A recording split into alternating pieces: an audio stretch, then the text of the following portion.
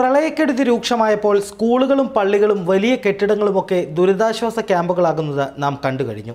എന്നാൽ കോതമംഗലം കീരമ്പാറ പഞ്ചായത്തിലെ ചാരുപാറയിൽ വെള്ളപ്പൊക്കത്തിൽ കുടുങ്ങിയവർക്ക് ആശ്വാസമായത് സ്വകാര്യ ബസ്സാണ്. പാലമറ്റം മൂവാറ്റുപുഴ റോഡിലോടുന്ന ക്വീൻമേരി ബസ്സാണ് 40ഓളം കുടുംബങ്ങൾക്ക് ദുരിതാശ്വാസ ക്യാമ്പായി മാറിയത്. പെരിയാർ കരകവിഞ്ഞതിനെ തുടർന്ന് ചാരുപാറയിലെ 40-ൽ പരം വീടുകളിൽ വെള്ളം കയറിയിരുന്നു.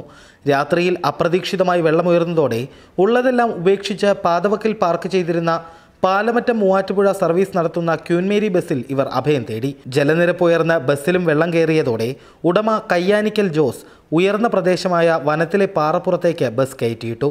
തുടർന്ന് ദുരിതത്തിലായ നാട്ടുകാർക്ക് ഇദ്ദേഹം ബസ്സിനുള്ളിൽ തുടർന്നും താമസ സൗകര്യം ഏർപ്പാടാക്കി. ബസ്സിനോട് ചേർന്ന ടാർപോളിൻ ഷീറ്റ് വലിച്ചു കെട്ടിയ ഭാഗത്ത് ഭക്ഷണം പാകം ചെയ്ത് നൽകാനും ആരംഭിച്ചു.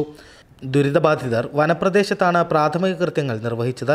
അധികാരപരിധിക്കപ്പുറമാണെന്ന് ചൂണ്ടിക്കാട്ടി കീരമ്പാറ വില്ലേജ് ഓഫീസർ ഇവിടേക്ക് തിരിഞ്ഞു നോക്കുന്നില്ലെന്നും തങ്ങൾക്ക് വേണ്ടി പലരും നൽകുന്ന സഹായങ്ങൾ ഇദ്ദേഹം ലഭ്യമാക്കുന്നില്ലെന്നും ബസ്സിലെ താമസക്കാർ ആരോപിച്ചു.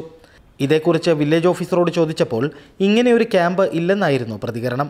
വെള്ളം കയറിയതിനെ തുടർന്ന് ഈ വില്ലേജ് ഓഫീസറുടെ നേതൃത്വത്തിൽ രക്ഷാപ്രവർത്തനത്തിനായി കയാക്കിംഗ് ഉപയോഗിക്കുന്ന 2 വള്ളങ്ങൾ കൊണ്ടുവന്നുവെന്നും അപകടകരമായ സാഹചര്യം കണക്കിലെടുത്ത് തങ്ങളിതിൽ കയറാൻ തയ്യാറാകാത്തതാണ് വില്ലേജ് ഓഫീസർക്ക് തങ്ങളോടുള്ള വൈരാഗ്യത്തിന് കാരണമെന്നുമാണ് നാട്ടുകാർ പറയുന്നത്.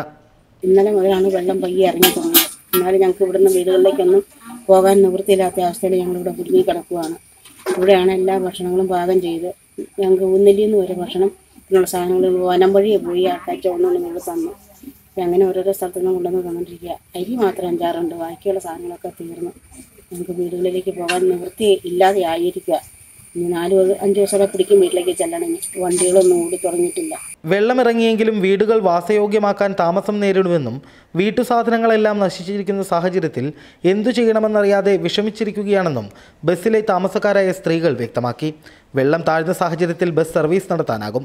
സർവീസ് നടത്തിയില്ലെങ്കിൽ ജോസിനും അത് സാമ്പത്തികമായി ഏറെ ബുദ്ധിമുട്ടുണ്ടാക്കും. ബസ് നിരത്തിലിറങ്ങിയാൽ നനഞ്ഞു കുതിർന്ന ഉടുതുണി മാത്രം കൈമുതലായുള്ള തങ്ങൾ കയറിക്കിടക്കാൻ എവിടേക്ക് പോകുമെന്ന ആശങ്കയിലാണ് താമസക്കാർ. പ്രകാശ് ചന്ദ്രശേഖരൻ, മറുനാടൻ TV, കോതമംഗലം.